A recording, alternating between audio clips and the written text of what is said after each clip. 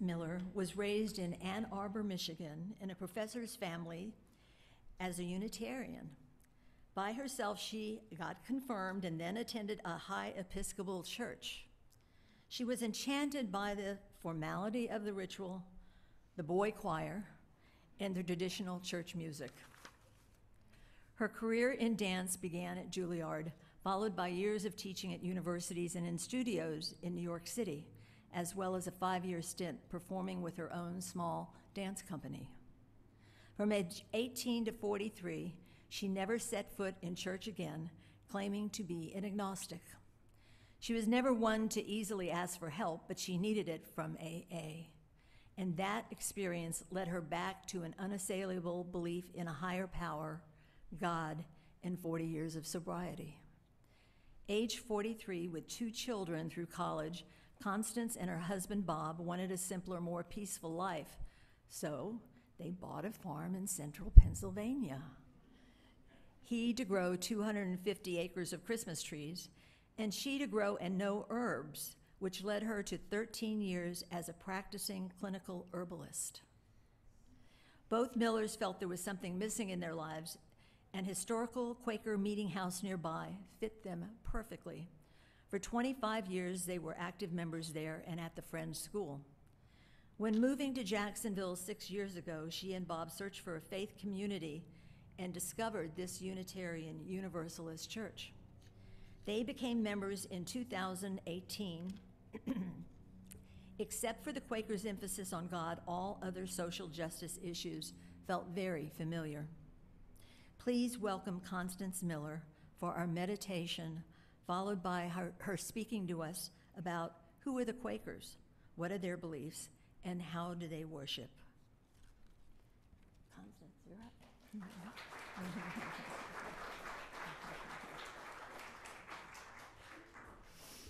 Thank you. I'm still a member of my meeting up there, so if I say we instead of they when I'm explaining the Quakers, that's why.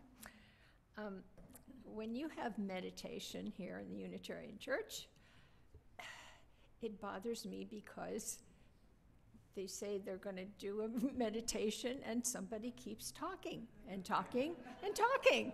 And for me, it's quite something else. So I'd like you to experience 2 or 3 minutes of that something else. And I would like you to put both feet on the ground, sit up straight, put your hands in the lap, and close your eyes. I want you to take nice, big, easy breaths and watch the breath go in and out. And try to find something in your mind that's a scene of a quiet place. For me, it's the ocean as the sun is coming up, and the sunshine is shining towards the sand, and it almost looks like you can look into eternity. If a shopping list pops into your mind, just let it come in and go out. All right.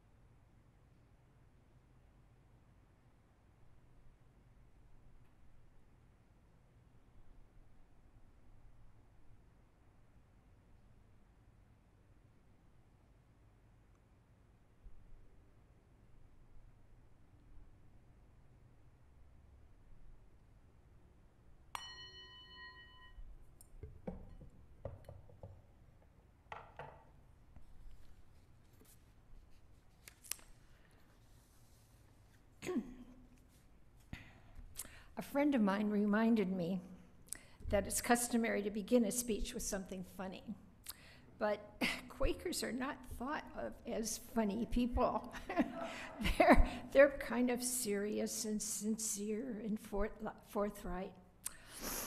But I did think of something amusing.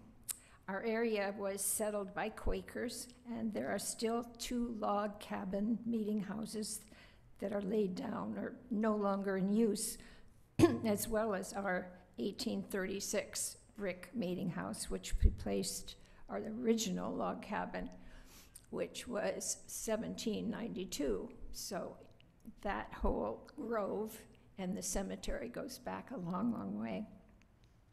There are many school groups and historical societies and tourists who want a tour and to learn historically about the Quakers in the area. So one friend, one of our members, is a history buff, and he takes them around. He tells the story of finishing the tour, and everyone is very attentive and interested. Of course, they get a little bit mixed up with Amish and Mennonite, which we're not, obviously. But almost inevitably, somebody pipes up. And so, are there any Quakers still left alive? So he says that you're looking at one, and we have quite a large congregation that worships here every Sunday. The formal name of the organization the Quakers founded is the Religious Society of Friends, and we're often called Friends rather than Quakers. It was founded by George Fox, who was only 23 years old at that time. And in 1649, as he walked the moors of northern England, right near the Scottish border, he had a revelation and experienced a strong personal connection with God. God was speaking to him and through him during a time of utter quiet. This happened with no set prayer or minister to interpret for him. And historically, this occurred during the upheaval of the Reformation, when many people were rebelling against the rigid formality and the rules and repetitive prayer in established religion of the time. The Pilgrims were part of that movement. And in England, there were violent changes of rulers and of state religion. So what follows was part of that revolutionary upheaval. Fox thought, because of his experience, that worship could be pared down to the simplicity of groups of people meeting in an unadorned meeting house. His revelation on the moors had been mystical, and mysticism is actually a direct and immediate experience of the divine, and that's what it was very powerful for him. So he thought, why couldn't groups of worshipers get that same religious connection to God that I had had? The first meetings were small, and they believed and were trying to reconstruct the way the very early Christians met together in small groups. After all, Jesus had said, "Whenever 2 or 3 friends are gathered together in my name, there am I among you." They called themselves at that time children of the light, or brethren of the truth. Like the apostles, many went out to find converts to their way of worship. And by 1652, these guys were pretty successful. It was actually a movement. They adopted the name Friends, or the Religious Society of Friends. The term Quaker actually originally was derogatory and referred to worshipers getting so moved and filled with the Spirit that they would shake, they would quake. The Friends' belief that there is God in everyone meant to them that all people are equal. They wouldn't doff their hats to their betters, nor would they address them by their rank or their title. This was a very bad thing to do in England, and among other things that they did, Quakers landed in jail a lot. What they did was address everyone as the. And when I first went to Quaker meeting for the first few years, there were two old Quaker ladies who would still thee and thou you. How is it with thee this morning? And it was lovely, I liked that. This idea extended to the equality of races, of economic standing, of religion, and of which sex you were. Because women had strong voices and roles of leadership in Friends meeting for business and with social justice issues especially. Nonviolence, or our peace testimony, is a very strong belief, and Friends will not take up arms in a war. There was a man in our meeting, and when the Civil War broke out, he found in his conscience that he must go and fight for the North. Well, we didn't cut him any slack. We read him out of meeting. When he came back, he founded a church almost next door. And anyway, that just kind of shows you of how strong our belief is. Men were registered as COs, or conscientious objectors, but nevertheless would be stretcher bearers or cooks or medics or however other way they could serve other than taking up arms, because they would not fight. Friends believe in mediation to take away the causes of misunderstandings that lead to war, and they're very good at it. Even children in Friends schools learn to work out their disputes using mediation, and it's really heartwarming to see them be so efficient and good at it. And communities use this kind of training to help settle disputes that really don't need to be in the court, between neighbors and so forth. And the nice thing is, at the end, each side owns the decision instead of one winner and one loser. Friends got a firm foothold in America in the Commonwealth of Pennsylvania because Charles II gave Admiral Penn the land, and that was as a reward for winning a naval battle for him. But Pennsylvania was administered by his son, William, and William was a Quaker. And Penn wanted to try a religious experiment. No guns, no violence, no army. And unlike many other colonies, all religions were welcome to settle there. And they did. Yeah. Still to this day, we're just filled with Amish and Mennonite and Brethren and anything else you can think of. Friends may worship quietly, but there certainly were firebrands among them.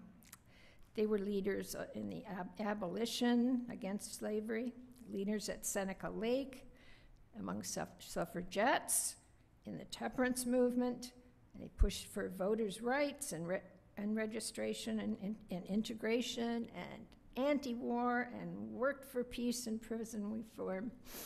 A lot of us during the Iraq War spent years and years on street corner once a week with our signs, and you'd be amazed how many honks we got and thumbs up against war. For Friends, we just don't tolerate the Christian belief that you're born in sin and need to be saved and baptized. We don't believe that. Because if a man sin, we believe he has the capacity to learn, to reform, and to come back to God in this life.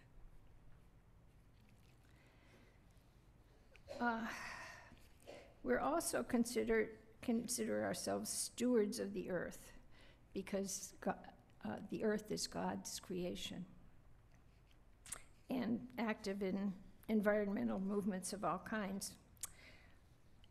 As a matter of fact, William Penn required all landowners to keep at least 1/5 of their land in woodland. There's no minister, no staff whatsoever. So you can imagine the volunteers. We minister to each other, actually. Indeed, when there's a Quaker wedding, they marry each other. And they do that by making promises in front of the gathered group, who then sign the marriage certificate as witnesses to those promises. And the certificate is gorgeous. It's usually about this big and has beautiful artwork around it and lines for each person who's witnessed the ceremony. And in fact, in Pennsylvania, you didn't have to go get a license, because they know that Quakers' word is their bond, and it was only recently that they changed that.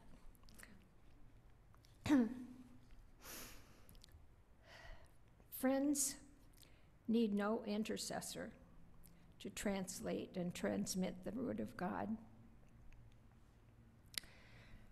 Rather than being given words about God, friends wanted to commune personally with God himself.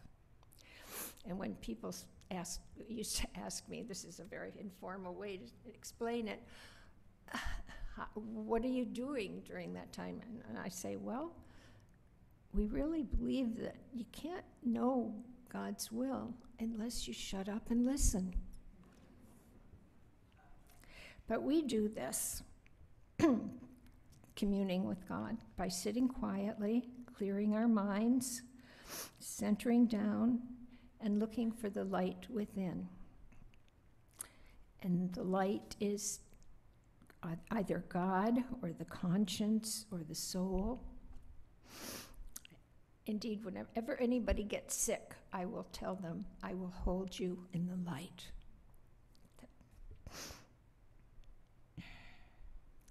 We're directed, it's a tradition, to do some spiritual reading during the week so that your mind is ready when you go to meeting for worship, but you're not to prepare remarks ahead of time. So it's not quiet all the time, really. When someone rises to speak in meeting, he or she has such a strong leading from God that they can't not share it. I mean, you're just sitting there and you're, oh, do I dare? Is this important enough? And then poof, up you go, and you said it. You say it.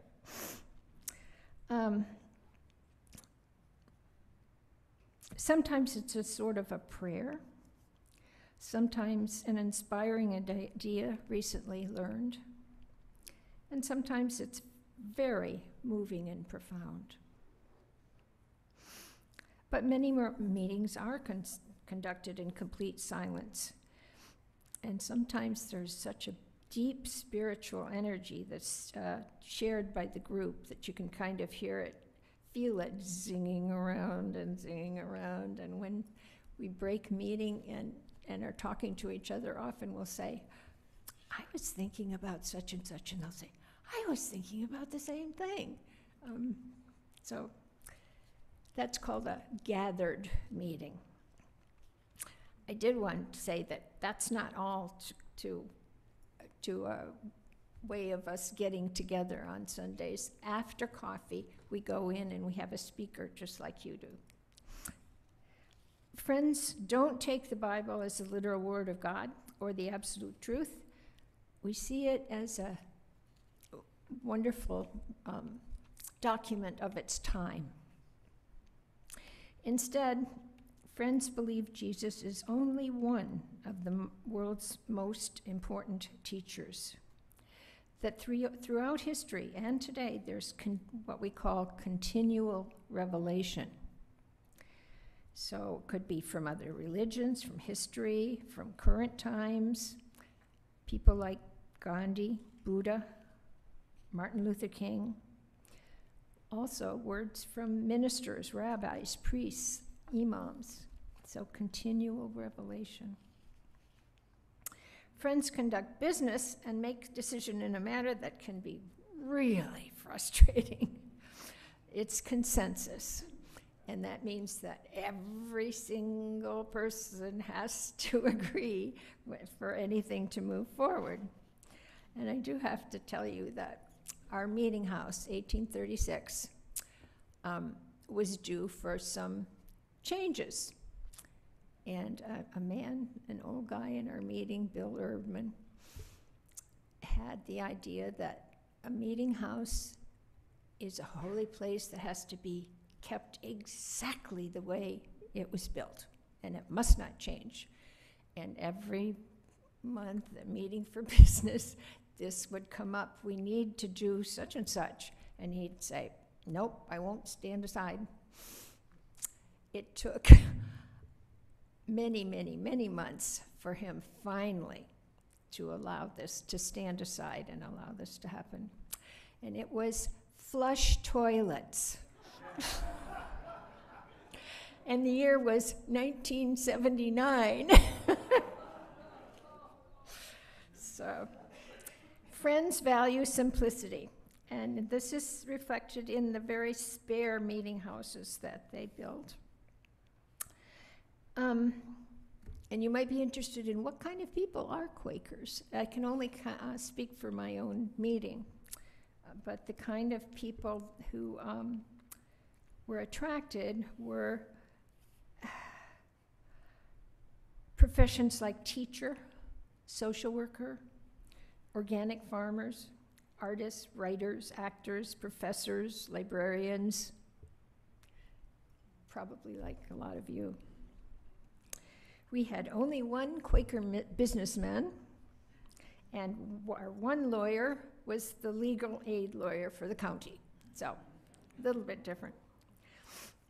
And Friends have very, very early valued education.